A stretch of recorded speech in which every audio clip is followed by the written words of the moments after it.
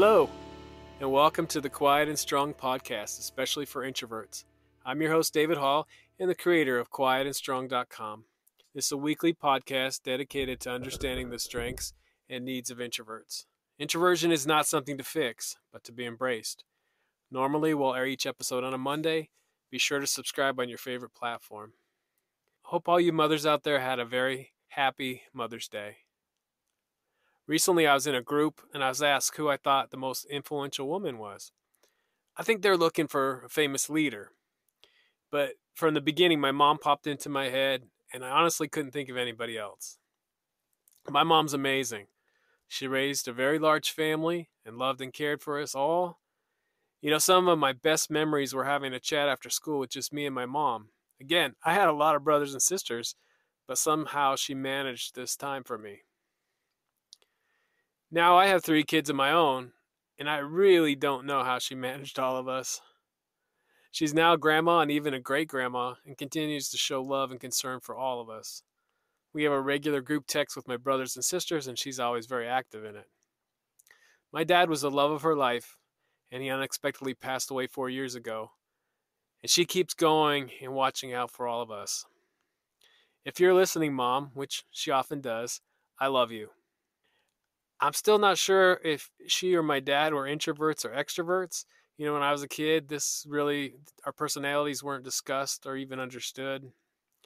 And fortunately, much has changed, and there's a lot more conversation. We still need to have more. Either way, with my mom, her faith and family were extremely important to her. Also, happy Mother's Day to my wife, Carrie.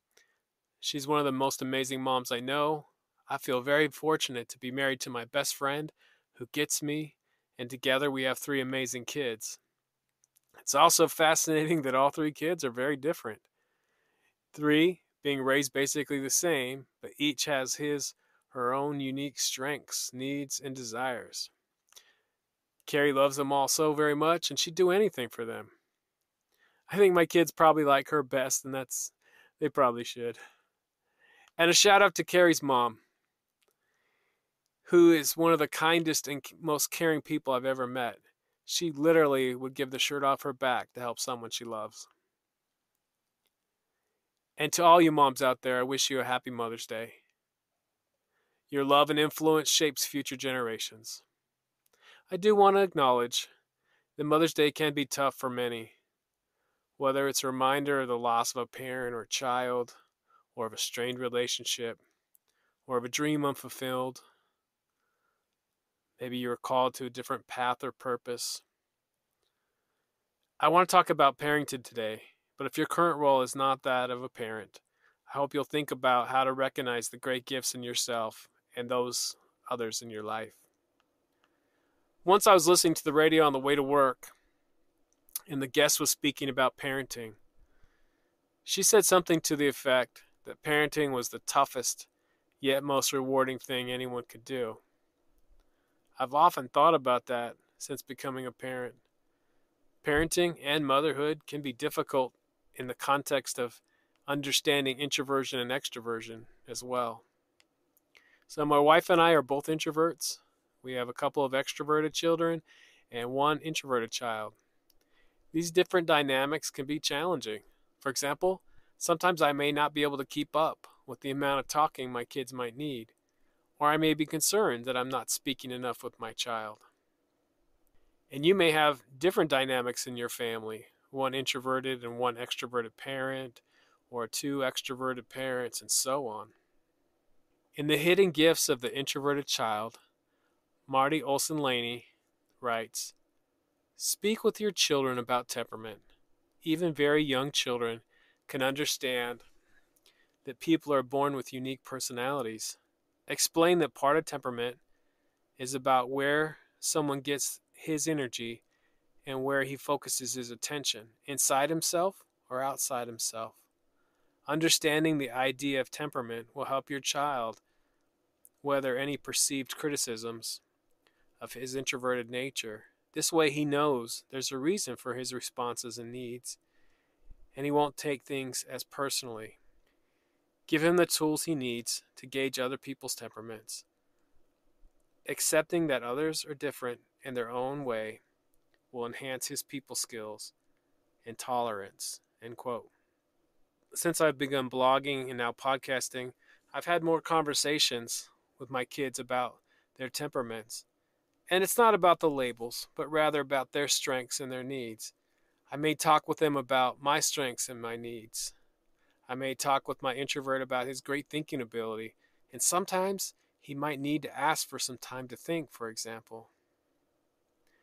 Or I may tell my extrovert that I need 15 minutes to unwind and then I'm ready to hang out. I'm not saying to them, you're an introvert and you're an extrovert, but rather talking about what's happening and what they're experiencing.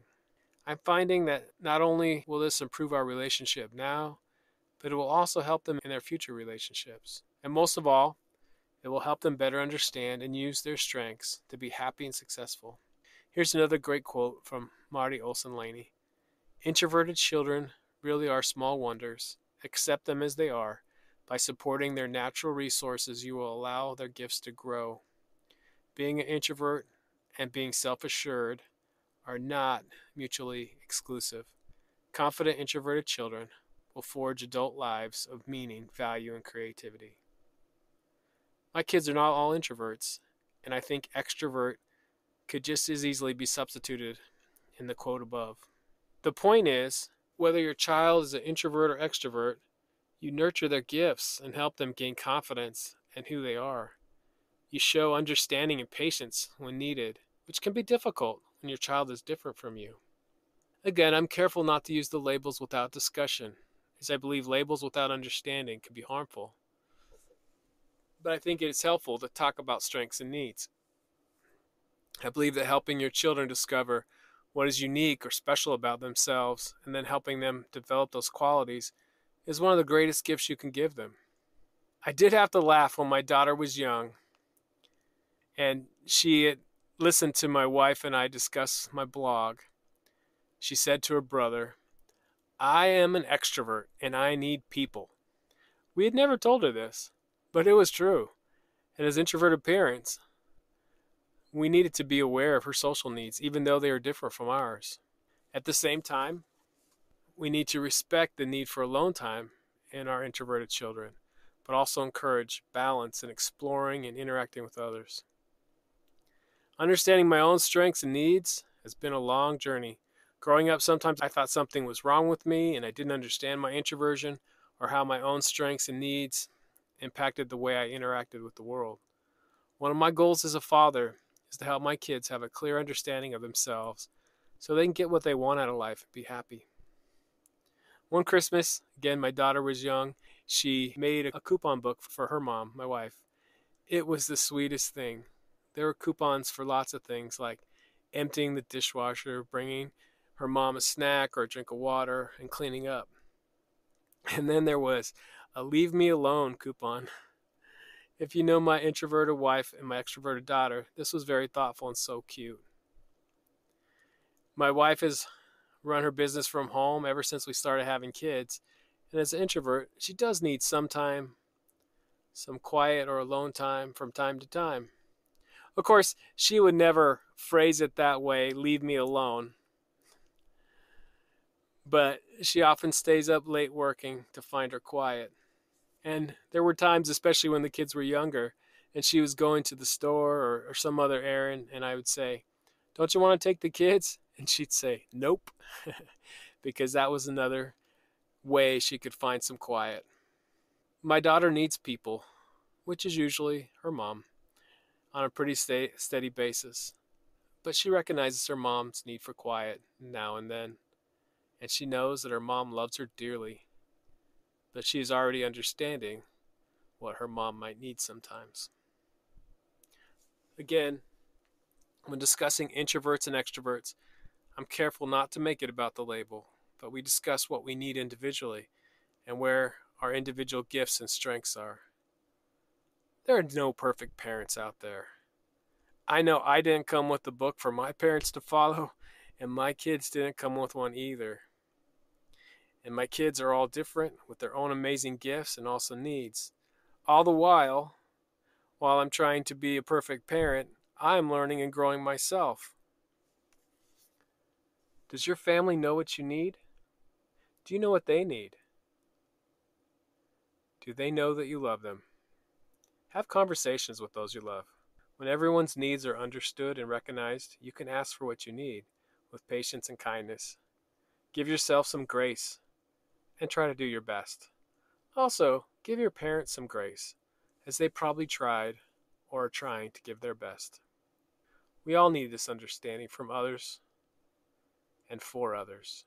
In a family dynamic, we each have to support the needs of each other, including giving up some solitude to spend some time with your little extroverts or giving the introverts in your family a little space, while also making sure we have what we need to be our best for them. And I'm definitely not a perfect father, but I'm really trying to help my kids have confidence in who they are, to help them see the wonder of their own unique gifts. As parents, helping your children understand who they are and how they work best will go so much farther than trying to change their nature. When you work with your child's strengths instead of against them, you will help them become strong. So whether you're an introverted or extroverted parent or have introverted or extroverted kids, think of strengths and needs. I'll put a link to the article, Are You an Introvert or Extrovert? 6 Things to Consider, from the Quiet and Strong website. You may have used this to think of your own needs, but you can also consider your child. Does my child need some space right now, or do they need more conversation from me? How does my child like to communicate? Do they understand my communication preferences? Do they need some small talk, or do they like to dive into deep conversations? Do they need to think during conversations? Or do they know that they may need some time to think? Do they have good friendships? Remember, it's normal for an introvert to have a smaller, tight-knit group of friends, and extroverts may have many friends.